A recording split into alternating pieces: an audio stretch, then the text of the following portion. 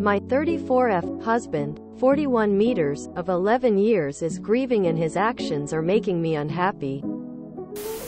My 34F husband, 41 meters, have been married almost 12 years.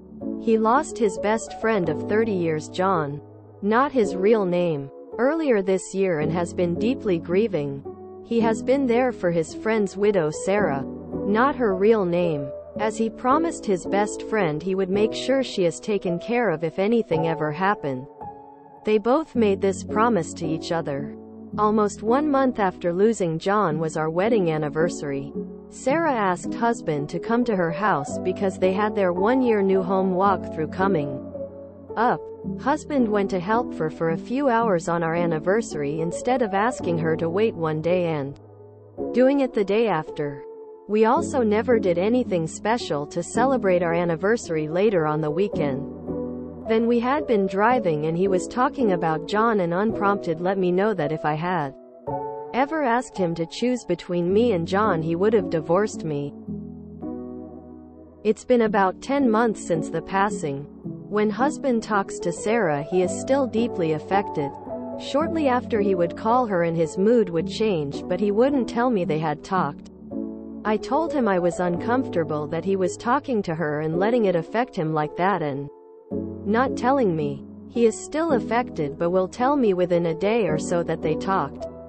But he still talks to her about missing John more so than he does me. He has only seen her a couple of times since John's passing without me, but I don't think there's anything untoward during those times taking place.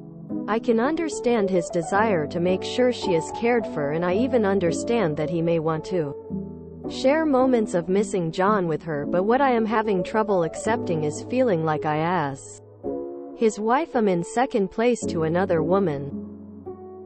I never would ask him to choose because I don't think ultimatums are fair, but I also never needed to be told I was never the most important person in his life. Ever since hearing that he would have left me, I haven't been able to let myself talk to him about feeling insecure that he's so emotionally trauma bonded to another woman, especially a woman he has made me question if she is more important than I am. Bekwase of the promise he made to his best friend. Is this just his grief? Should I just be more accepting of what he is doing? Do I have any right to be upset at how he has made me feel? Is there a way I can talk to him about this without being accusatory? He has already made it clear he is unwilling to go to therapy over his grief. Eep.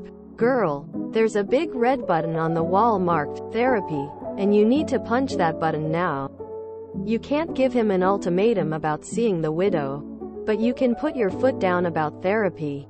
I don't see any other way forward when he's said such a terrible thing to you and when he's clearly not processing his grief. If he still says no, then I would have to rethink my options. I lost my best friend last year. Talking about her comes easier with other people who knew her as well and as long as I did than with my husband. My grief, bordering on depression, I think, was worst from 6 months after her death to a little over a year after. Do talk to your husband. You're allowed to have needs and feelings always, even when he is still down in the dumps. But be gentle. Around 10 months after was, to me at least, still quite terrible. And it still can be sometimes. But you're in his life too. And you deserve to have a conversation about this.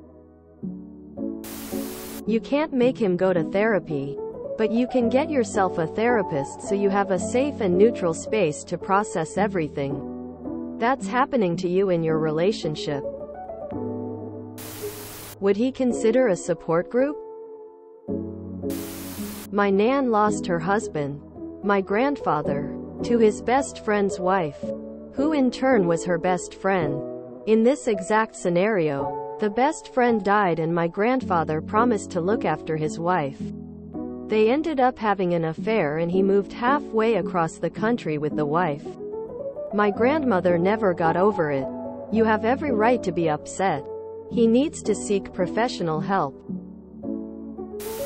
There's a phenomenon Noted after 9/11, where the guy consoling the widow divorces his wife to marry the widow. Read about it here. It's all about poorly processing grief. So you must insist on therapy, individual as well as couples. But you and I both know that it feels like they're having an affair. And in a sick way. They are. What they are doing is not okay. John himself would not be okay with how close they've become, because they have definitely crossed into emotional affair territory. I'd tell him something like, "I understand you are grieving and would never ask you to cut contact with Sarah, as I know she's grieving too. John was a truly wonderful person and an amazing husband. And I can't imagine he would expect or want you to neglect your own wife and marriage while getting so close emotionally with his wife. I need to feel that I'm important to you, too. And it was honestly painful to hear that I've never been as important to you as you've always been to me. I need things to change. I need to feel like I matter to you and to rebuild our emotional connection. Can we work together to set some reasonable boundaries with Sarah and strengthen our relationship?" Quote, "If he acknowledges your feelings and agrees to set boundaries and work on your relationship, see how things go. If, he gets defensive or tries to make you into some sort of bad guy, he's already too far checked out emotionally to stay with, especially since he won't do counseling. I'm trying not to be harsh, but I couldn't imagine staying married to someone who outright tells me I have never taken priority in his life. The stuff with the widow is definitely crossing lines. However, it's the line about his BF always being the most important that makes me think this is doom. If you want to make this work, you're going to have to tell him how you feel about playing second fiddle to a dead man and his widow. Given that he's not open to therapy and already said he'd leave you if you requested it, I don't think he'd respond well to your perspective. He has not processed his grief and healing from this trauma. His lack of movement is harming his current life. You can't put a time limit on grief, but you can look for progress. It doesn't sound like he's made any progress at all. I don't know what to do if he isn't making progress on his own and he refuses to seek help getting started in that process. This is becoming a war of attrition between your patients defending against your feeling of being isolated from him. Therapy is extremely urgent for your husband to help process his grief, but you need to know Sarah will always be the extra wife for him now, because he will take this promise he made to John as law and will continue to see her and be involved in her life forever. Ask yourself if you can handle that. Couples therapy is highly needed. Sarah also needs to attend therapy, but with herself, not with husband. She's going to become very dependent on your husband and he with her. It doesn't sit well with me that he stated he would have left you if you ever told him to choose. You're not a priority to him and you clearly never were. You have a problem. He is moving his affection for friend to Sarah. 10 months is enough for her to put her house in order. He needs to focus again on his marriage. I would ask him if he still wants his marriage, because he is straddling a fence. And if you don't take action, he will, and you won't like it. Marriage is not a given and needs to be worked on one day at a time. He has abandoned yours. You need to have a serious talk, and with his response you need to figure out what you need. The time for kindness is way past. Your husband is emotionally cheating with Sarah. They need distance from each other. If he won't go to therapy to grieve, would he go to marriage counseling to save your marriage?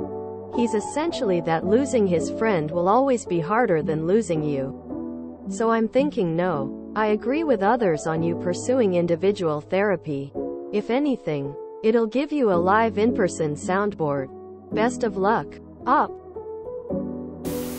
This sounds like, at the very least, an emotional affair. You have every right to feel what you feel. It was unkind and disrespectful of him to say what he said about you not being as important. It was weird timing for it to come out since he had never, unless I'm wrong, mentioned this prior to John's passing. It sounds, to me, like it could be heading toward him, meaning he wouldn't choose you over Sarah because she is an extension of John. That's just my take on it though. His grieving isn't enough to okay him spending your anniversary with another woman. He needs to do some major work to make it up to you. More than anything, you need to pay close attention to how he is treating you and how he treats her. Listen to your gut. If something feels off, that's usually because it is. I'm not sure where anyone is getting that they are having an emotional affair. Lol, it seems like Reddit thinks having any kind of loving feelings for anyone outside your spouse is an emotional affair. Lol. I would talk to your spouse and let him know how you're feeling. Outside of doing that first, I don't know what kind of advice you expect. He cannot read your mind, and even if he could, it doesn't seem like he is in a place right now where he would even focus on that. I would not give him an ultimatum, but I'd let him know if he doesn't figure out a way to healthily process his grief that your marriage is heading for the toilet. After thoroughly talking about how you're feeling with him, I'd let him know you are willing to give him some space while he figures this out.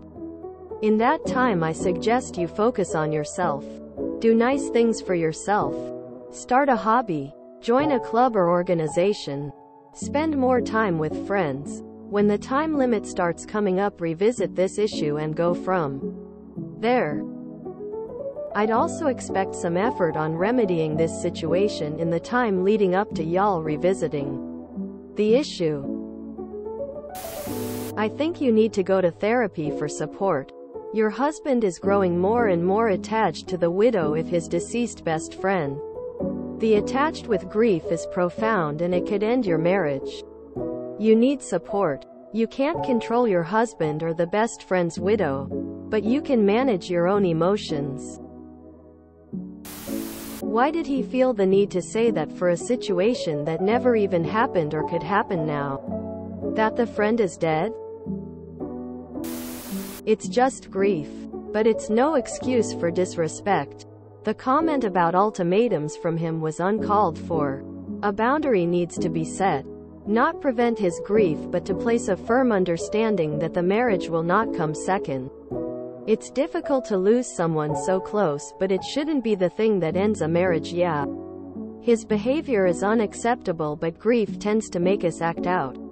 Which is the only reason why I suggest attempting to set a boundary first. If he's already prepared to pick a friend over you, then he has no grounds to be confused when his actions entirely push you away. Sarah is the last part of his friend he has. This could get messy. Protect yourself. My husband died. Not once have I ever felt the need to reach out to his best friend for emotional support.